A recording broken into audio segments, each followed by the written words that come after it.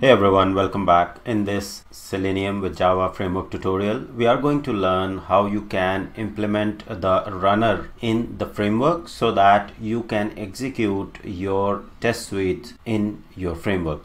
So till now, we have written just one test case as of now, and we have done a lot of other things to create or to build our framework so that we can extend this to write more test cases. And as we will go along and write more test cases, basically we won't be executing the test cases like the way we are running now. So at the moment, what I'm doing is, this is my first test case. I'm right clicking and then I'm clicking it as TestNG test. But over the period of time, when you'll write more test cases, you will be having different test suites, right? So you'll have regression test suite, you'll have smoke, sanity test. So there will be different, set of tests which you need to execute. So you'll be creating different test suites, and you would like to execute all the set of test cases together. So rather than going one by one, you would be needing the functionality to basically run the test case as a suite. So say for example, the regression test suite has 100 test cases. You just right click on the suite and all 100 test cases should get executed. So how you can implement that in the framework? Now, because we are using testing framework TestNG provides this functionality out of the box. We just need to configure it. Let's understand how we are going to configure. First thing, because we are using Eclipse, we need to install TestNG plugin for Eclipse. Okay, so I have already installed it, but I'll explain you how you can go ahead and install. So on the TestNG website, on the download page, if you go to this Eclipse plugin section here, right, so go to the download and you will see this Eclipse plugin. This might change, the sequence might change as the website gets updated, but it will be somewhere. So on the website in Eclipse plugin. So basically there are two ways you can install the Eclipse or TestNG plugin through the Eclipse marketplace.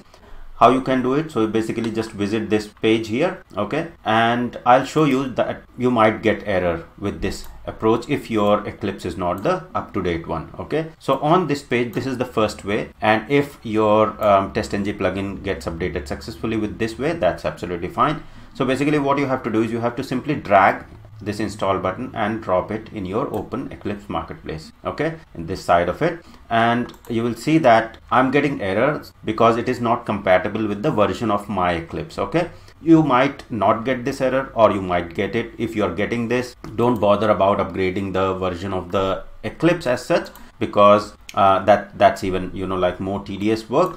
If you go down here, you will see what are the Eclipse versions that are compatible. So I'm showing you this so that you understand if you're getting certain errors, how you are going to basically figure them out, what is the issue.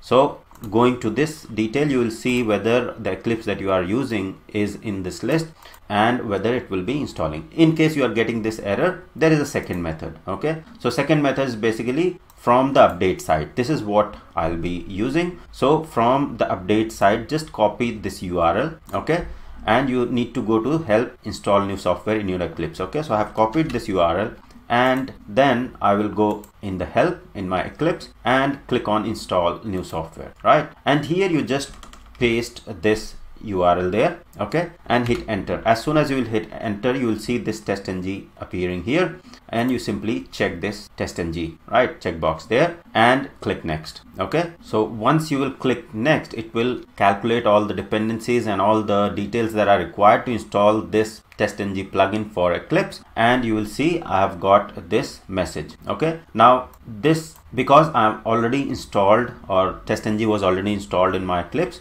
I'm getting this original request has been modified. Now because this Maven TestNG Maven integration and this is already installed, so it will get updated. Okay, so let's go ahead and update it. And in your case, if you do not have TestNG, you have to simply go ahead, click next, and it will install the version that will be latest, right? So I'll click next and I'll say accept the agreement, read through it and accept the agreement and click on finish, and the installation will happen. So if I move this here, okay, you will see that it is installing the software at the moment, right? So for me, it is updating the previous version of TestNG Eclipse plugin. For you, it will show installing software. Once this is installed, then we'll go further. So let it happen, let it finish. There you can see it is increasing now. It is basically moved to 30%. So you'll see this warning. So installing unsigned software. So you just say install anyway, right? It's just a warning. And then we have to restart Eclipse IDE to apply these updates. Okay, so simply click restart now. Okay, so Eclipse has been restarted, right? So now if you want to check whether the plugin has been installed, you can again go to the help, right? And here go to the install new software, right? And you can see here what is already installed. Click on this link and it will open installed software window, and you will see TestNG and all other dependencies are already installed, right? So this means the plugin for TestNG plugin for Eclipse is installed now. I can close this window. Okay, and now let me move this here, and here now how can I create a test suite wherein I can add multiple test cases, right? So what you simply need to do is, after the plugin has been installed, just right click on the framework or on your project and go to basically TestNG, right? In the option you will get TestNG and go to convert to TestNG, right? So once you click on convert to TestNG, you will get this XML got created. Okay, so I can directly click on finish, right? Or I can just copy this. Okay, so I can copy this file and place it in my project in the hierarchy that I want. Okay, so as of now, what I'll do is I will simply say location. So I'll provide the location. So instead of, okay, let me do one thing. Let me create a folder. So I'll click on right click on the folder on the project, click on folder, and I'll create a folder test runner where I will keep all my runners or all my suite runners, test suite runner. So in this folder I will have this TestNG.XML, and I'll again go back, right click on the project, go to TestNG and convert to TestNG, and let me browse to that particular folder, right? So now I have created this test runner. I'll pick that up, click OK, and now this TestNG.XML, the generated one that you see here, will be placed in this test automation framework test runner folder, and I can simply click on finish, and here you will see TestNG.XML got created. Now if I'll open this, this is basically my TestNG.XML, which contains all the classes that I want to execute. So I can say for example, this is my first test case, right? Now I create another test case for which the name is within test case, this is my second test case, right? Say for example, okay, so I'll say second test case. So I simply need to add those test classes here, and when I'll right click and click on run as a TestNG suite, all the classes that are there, all the test cases that are there will get executed. I don't need this base test here class here, because anyways my test cases are referring to the base class, right?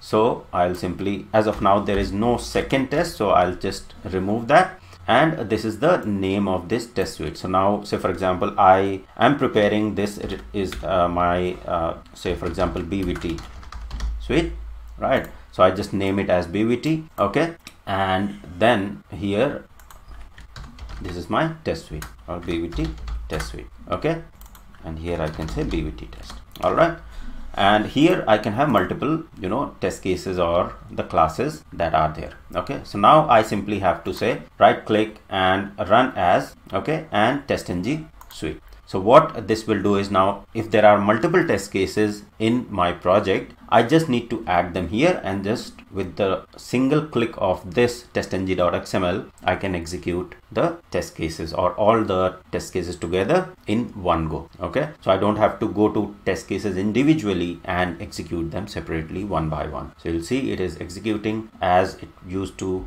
do before, and it will perform same actions and complete the test case. So provided the username, the password, and sign in, and now it will close. So you will see here now the test suite has been executed, total run, passed one, right? So since there was only one test case here that we have added, just one class which has one test case, so that is why it's showing as just one test case that has been passed, right? So this is basically how we will use the test runner, and we will run multiple test cases or create a test suite which has multiple, you know, test cases within it, and run it as a test suite within our framework. So that's all for this particular tutorial. I hope this was helpful. Thank you very much for watching.